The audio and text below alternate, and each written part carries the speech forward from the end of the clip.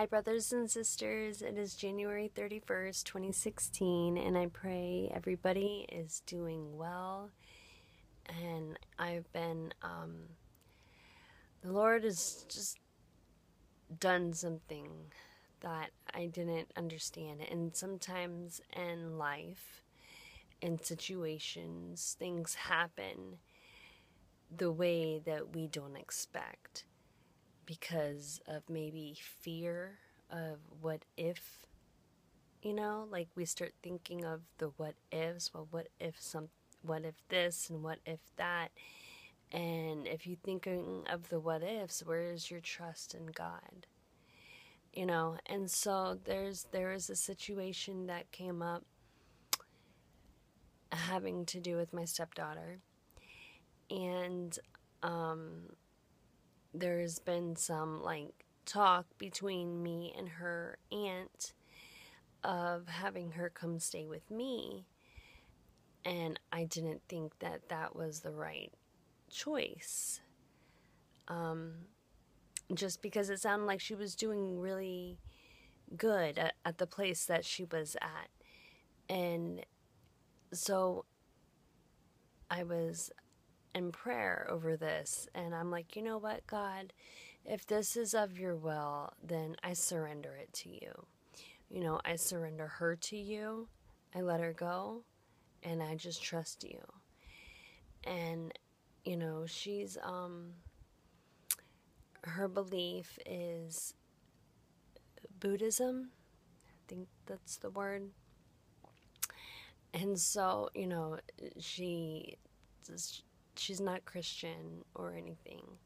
She grew up Christian, but she fell away. And so I'm not pushing God on her or anything. And I guess because of fear and thinking of the what ifs, I didn't think it was the right plan for her to come stay with me. But I'm like, okay, God, let your will be done, And so with this fast, there is talk with me, between me and her aunt, and next thing I know, Friday comes and I'm moving her in. I was on my way home from work, and I'm talking with her aunt, and she's telling me that papers are done and she's transferred to me. And I'm like, oh my gosh, this is no, I'm fighting this. I'm fighting this because I feel like it wasn't the right decision. But me fighting it was truly me fighting God's will. And I realize that now. So I was on my way home from work, and I'm riding the bus, and I'm talking with her aunt, and I'm like, this is just crazy. And then God's like, Angela, really? No, it's not. And I'm going to show you to what scripture he led me to. That part wasn't planned, but this video, it just popped up. See how the Holy Spirit just does things? He just pops up and he's like, hey, do this, So I knew that the Lord was wanting me to read James, because James 1. And I was reading James 1, a verse on the bus, and I knew he wanted me to read the rest. So when I got home, I read the rest, and this is what it is. Was it James? I think it is James. Yeah. Yes, it is. All right. This is what it says. This is James 1:27. Okay, well, 26:27. If you claim to be religious but don't control your tongue, you are fooling yourself and your religion is worthless. Okay, James 1:27. Pure and genuine religion in the sight of God the Father means caring for orphans and widows in their distress and refusing to let the world corrupt you. And I say this because my stepdaughter lost her mother to cancer, about less than a year ago. And so when that happened, her world just fell apart. And so her father is in prison. And so she's been tossed from person to person to person. And I've been praying for God to guide her to where He wants her, where she can come to salvation, or, just wherever God wants her, whatever His plan is, because His ways are not our ways, or our ways or our will is not His will. Like, what we think is right is not what He thinks is right. Like, I thought her coming to my house was the wrong choice, but that was God's plan. And it went in, and I said, Lord, if this is of your will, give her heart. Because at first she was very stubborn. She refused. She wasn't going to move, And I said, God, I've been praying. I've been praying and fasting. And I was praying, and I said, Lord, if this is of your will, then soften her heart. Give her a willingness to be willing. And something happened last week. I was on the bus, and I'm talking with her, and she was willing. She was willing to give this a shot, which means to leave everything that she knew, to leave her friends, to leave her school, to leave her life, back in that city, and move in with me, and followed by my rules, and go to a different school with new people, and just a new life. And she took that shot, and she's doing it. But it showed me, like, wow, God, here I am. The whole time I was fighting you with this situation. No matter what obstacle comes your way that you may not understand, that God, if it is of His will, it will be done. And you can't do nothing to stop it. Because here I am, I'm thinking it's the wrong choice because of fear, because fear gripped my heart, because I was thinking of the what ifs, and, but God was orchestrating this behind the scenes the whole time. And so I'm like, wow, I was really fighting God's will when I was saying no for her to, for the choice of her coming to stay with me. And, but now that she's here, I'm not going to push God on her. I believe the Lord will, people have, in order to have a testimony, they have to have a test. They have to learn.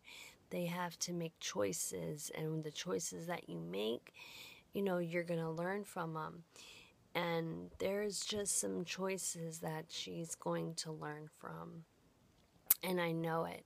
And God has confirmed it with me that she is in His hands. And same with all of those people who are watching, mothers and fathers who are watching, who have children that are lost in this world and that are of the world. And you are interceding and you're praying for, the Lord hears your prayers. He hears them, and they are safe. And just have that faith, we live by faith and not by sight. And we're so used to seeing things just like in the present. But God sees things that are already done. He sees what He's going to do with my stepdaughter. He sees the future. And so He doesn't look at the now. He looks at the after. And so even though it may seem as if, like, everything's going wrong, like, it's not happening the way that I think it should, it's happening in God's way. in God's plan. And at that perfect moment, she will look up and she will cry out to him. And no matter what it will take, but he's just using me for open arms and love to give to her, because she's been through so much, so much. And,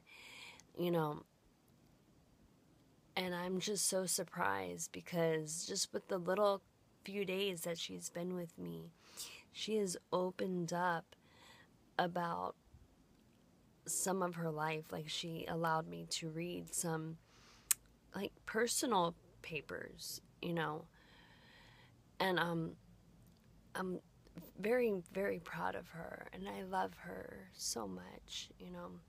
I don't have a little girl, and I was asking God. I said, God, why didn't you give me a little girl?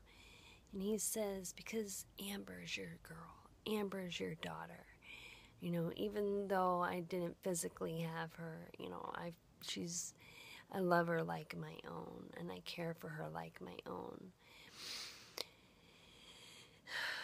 And I just wanted to share that with you because I know there's other people out there, a lot of people that make decisions thinking it's the right choice for them. But God sees God sees something bigger. He sees what we think is impossible, what he sees. We just can't seem to understand. And we're not really supposed to. We're supposed to sit back, let go, let God, have faith, trust in him, and just to continue to be that Christ that people see. With her here, I'm gonna love on her. I'm gonna help her with whatever it is that she needs help with, whatever the Holy Spirit leads me to do. But I will not push the Lord upon her. I will not force her to go to church if that's not what she believes. But I will be that interceder behind the scenes, praying and crying on my face to the Lord for her salvation, and praying over her and this house and everyone else. Well, that's all I wanted to share with you guys. I love you all so much, and I will talk to you later. I do have a dream to share, a very interesting dream, a very encouraging dream, but I haven't got permission yet to share it. I haven't got full revelation, so if you want to pray about something, help me pray that I will receive full revelation and confirmation of when to share it. So I love you all. God bless you, and I'll talk to you later. Bye-bye.